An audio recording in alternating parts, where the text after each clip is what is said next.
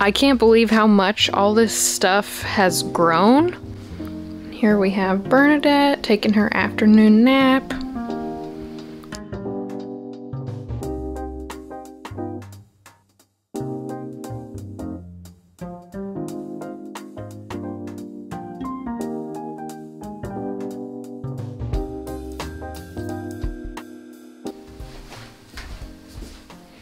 Oh yeah, I started recording. Hi, I'm Michaela and welcome back to my channel. Today we're just gonna be doing a really chill, casual plant updates type of video. I haven't filmed in a long time. I pre-filmed so much stuff that I haven't filmed in like a month. So now I'm out of the habit of it. So I initially sat down to film something a little more involved and I was just really, it was just not going the way I wanted it to go. So we're gonna do this instead so I can practice filming again. I should really know how by now, I really should. But it's interesting how quickly I get out of the habit of it whenever I take a break. So yeah, I just feel kind of odd in front of the camera. So every once in a while I do that. So we're just gonna be walking around and seeing what has changed with my plants. Okay, so this is my little haul from the Joplin plant swap. I can't talk. So that was last Saturday, today's Thursday. I was, maybe, would you call it a vendor?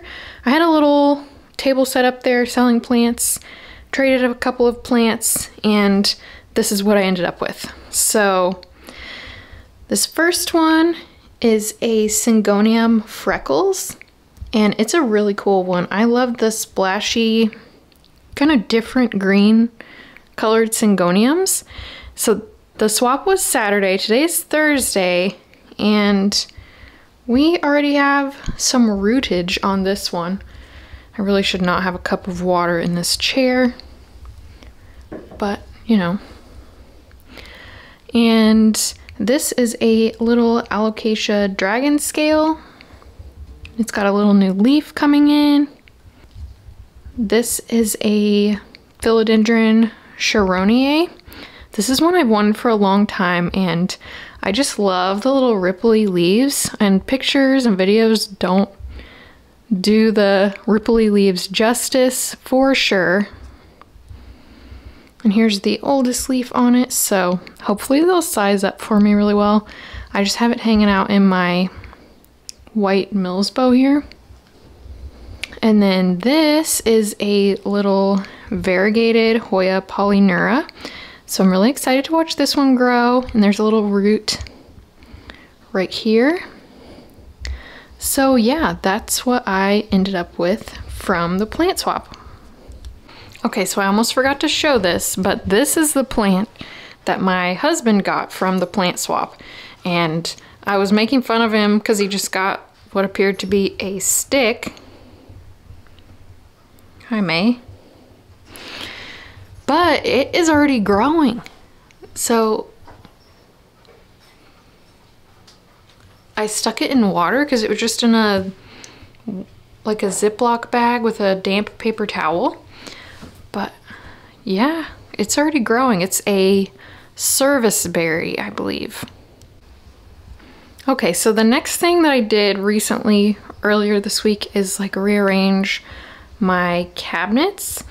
I just kind of let them get a little neglected there for a while. I think I was like just kind of sucked into the whole flat mite craze and sulfur powder, and I didn't like opening them because they smell.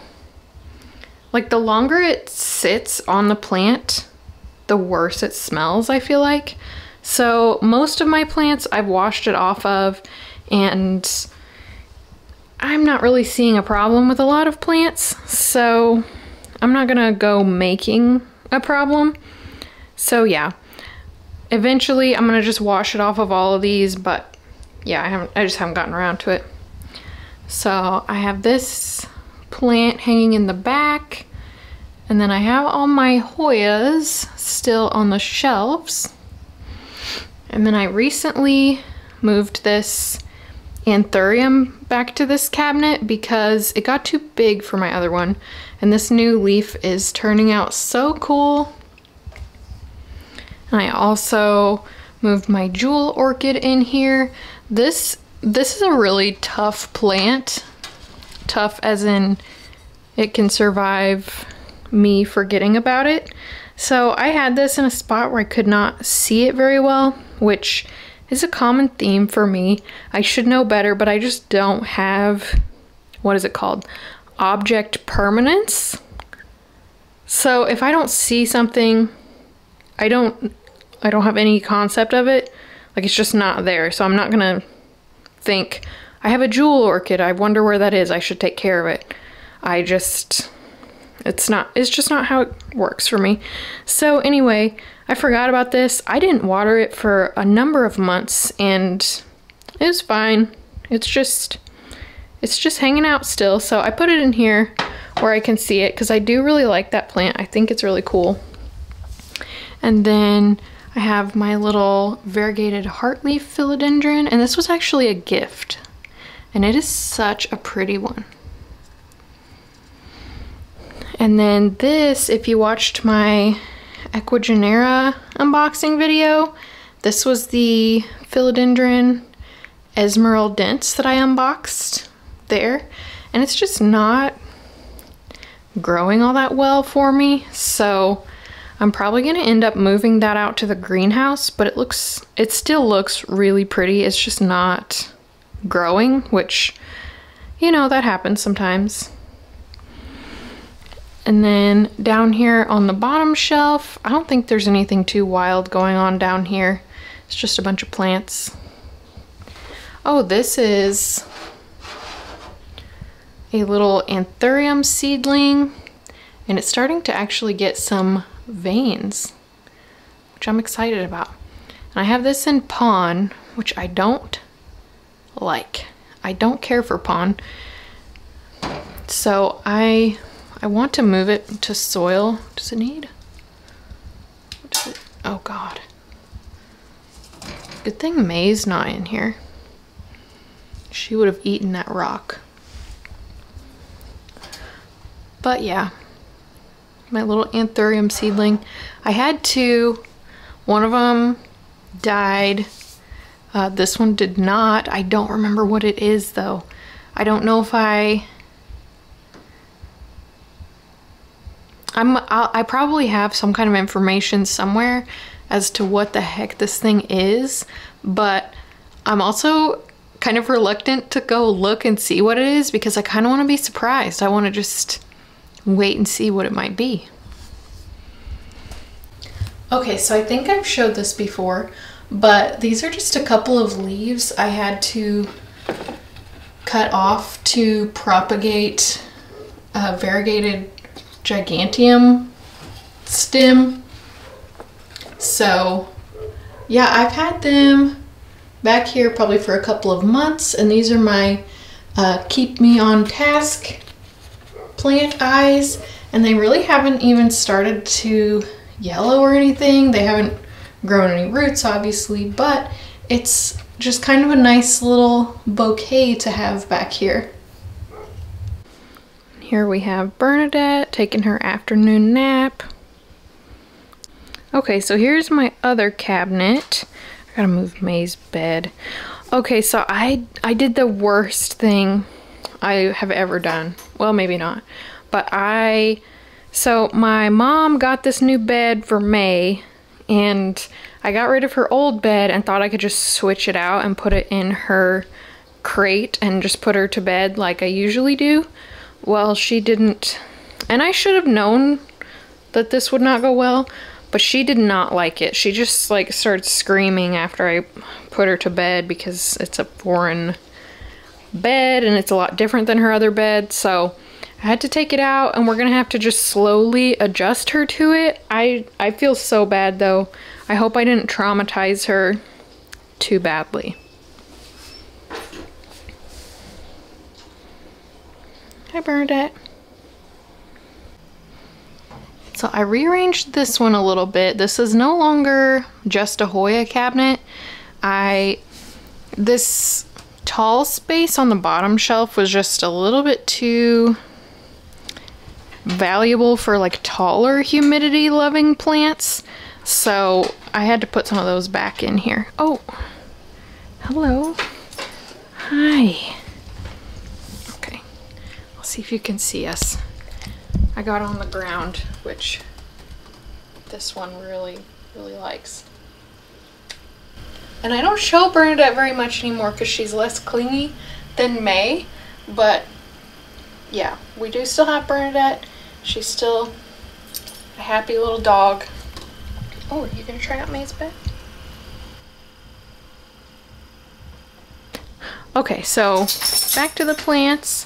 I moved my philodendron El Chaco Red in here, and so it was out in kind of open air and it just wasn't growing very quickly.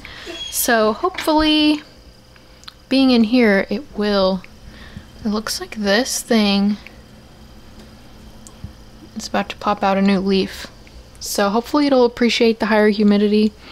My philodendron, what is this called? Quelii Round, has started putting out more new leaves recently. So that is exciting. And I took a cutting and then it activated a couple of growth points on here. So there are 2 new leaves. And then this used to be my really big philodendron majestic, but I accidentally underwatered it really badly last summer when it was like super hot, like 100 degrees, and it got root rot. So I ended up, no, Bernadette. It ended up getting root rot, and this was the base of the plant. And I love when you cut back a plant and it activates multiple growth points. So that's what happened here, and it's way more silvery than it used to be too. So that's really cool. So hopefully it enjoys living in this cabinet. And let's see. This is my Hoya Clemenciorum. I just cannot figure this plant out. I've had it for like a year now. I've gotten 2 leaves. They're not great. I don't know. We'll see what happens. It is still alive, and that's something.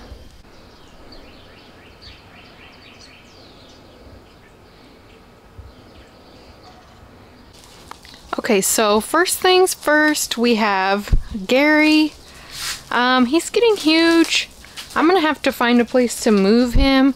I'm thinking that maybe I want to move him back toward the peak, but not by the heater somehow. We'll have to see how that goes. But even when I took like a huge cutting, it is still almost at the ceiling like 3 months later. So yeah, there's where I cut it, like right there, and then that is all the new growth. So he just can't be stopped. Oh, but the top cutting. So the top cutting I had in my house trying to root it in water, and it did not root. I finally just decided to call it what it is this morning because it was just all shriveled up. The leaves were really droopy and it smelled gross, and it was just like kind of covered in slime.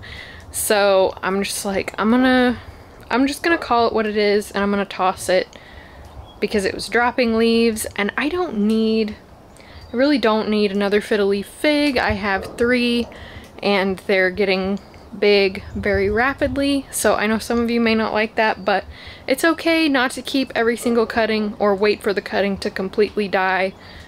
It's been 4 months and it hasn't rooted for me, so I don't think we're gonna get roots. So it is what it is. We're still happy to have Gary back here. He's doing well. And everything over here has just filled in so much. It's really cool to see, and I can't believe how much all this stuff has grown. Oh, and I finally got a little tiny patch of variegation on my Paraiso Verde. So we'll see if it goes any further or not. I'm guessing probably not. And sorry, Bernadette is barking. I'm gonna see if I can get her to stop. Okay, another little update. I have not mentioned this plant in a really long time. My Anthurium regale, whatever it's called. It dropped all its leaves a while back, and it was too tall to fit into my cabinets, and it wasn't doing great just in regular room conditions. So I brought it out here, and we finally have a new little leaf. It is a tiny bit damaged, but that's okay. It is still a leaf. Okay, so the next thing I want to show you is maybe gonna be kind of hard to get to, but my Philodendron Billietiae, get out of the way, Jose, is blooming. Oh, this thing is gross. I don't think it's going to pan out. It's like starting to brown. This thing is so gross. I don't even want to touch it. But it's huge, and it's really creepy too. But I think I'm gonna saw it off. But this plant has gotten huge. Here's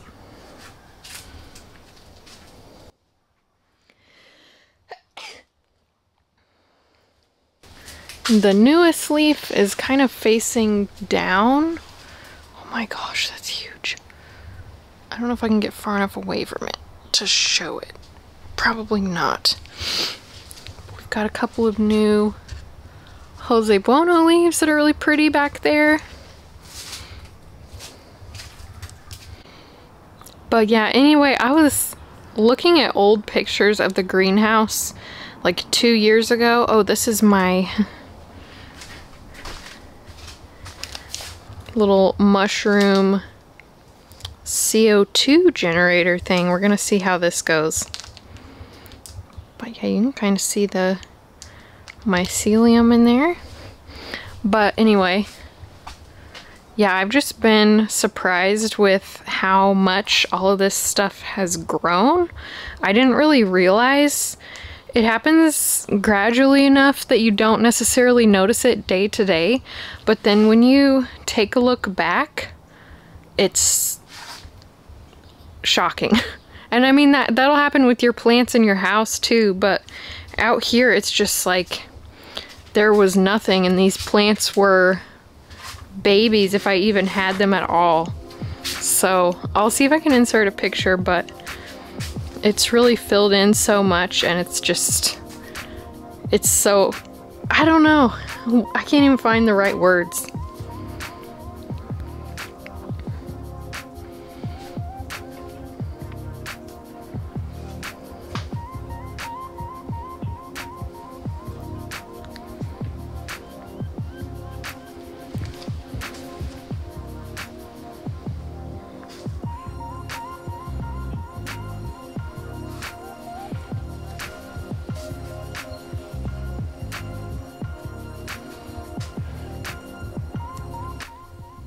Okay, so that is going to be it for this video. Thank you so much for watching. Hopefully you enjoyed it.